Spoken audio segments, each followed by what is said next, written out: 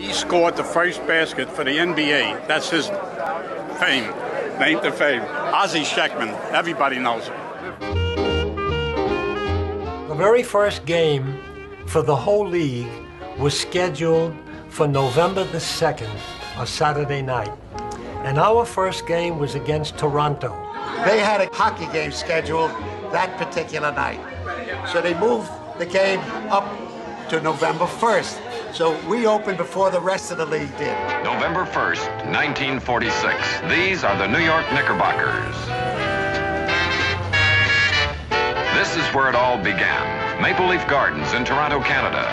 The New York Knickerbockers and the Toronto Huskies meet in the inaugural game as a new league is born. The first game, we walked in like to start the game. We weren't sure what was going to go on. Toronto was not a basketball city.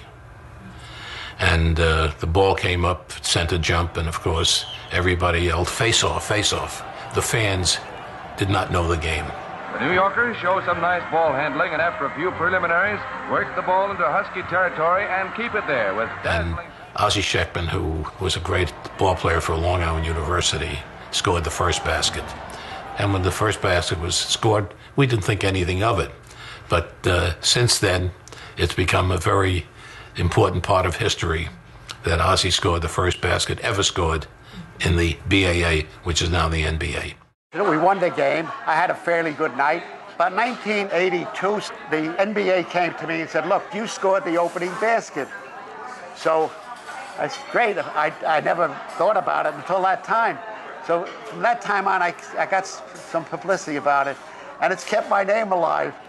Ossie Schectman received the pass from Leo Gottlieb. And Leo Gottlieb said if he had known that this was that important, he wouldn't have made the pass, but he would have made the shot for himself.